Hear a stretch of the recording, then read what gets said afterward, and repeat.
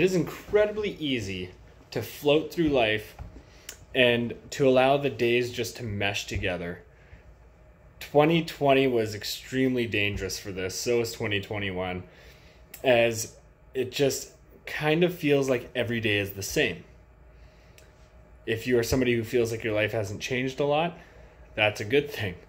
But it is extremely dangerous to allow days to float by. You see, because God calls us to take hold of each moment and to be thankful for the things God is giving us. And the beauty of this, the beauty of thankfulness, is that it actually helps to distinguish the things that are happening throughout our lives. For myself, Janae and I take this practice of saying 5 things we're thankful for each night.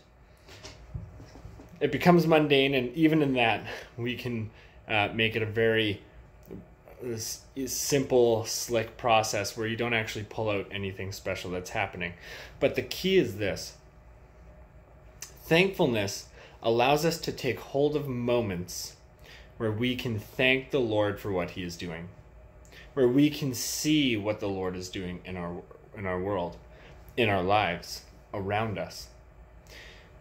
When we see these things, we can take hold of them and we can participate in what the Lord is doing. But beyond that, the most dangerous thing about days floating by is we experience a lack of joy often.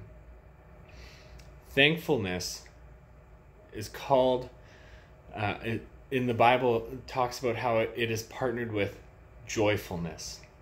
When we see this active, loving God moving around us and we're thankful for it, when we take the time to deliberately see what God is doing or become thankful for the gifts God has given us, like a warm home and a garage to park our car in maybe, or a fridge full of food, when we become thankful, we begin to see God's blessings and His generosity towards us.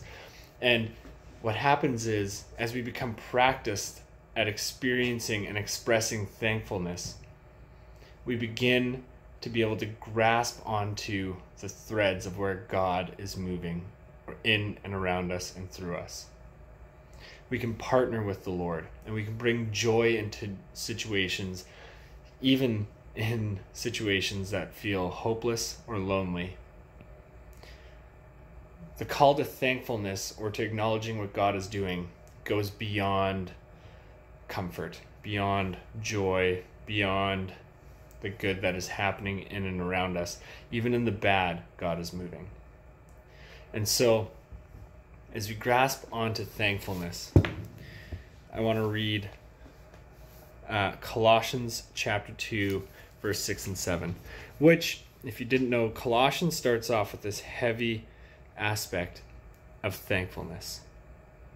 So it says this: "So then, just as you received Christ Jesus as Lord, continue to live your lives in Him, rooted and built up in Him, strengthened in the faith as you were taught, and overflowing with joyful thankfulness."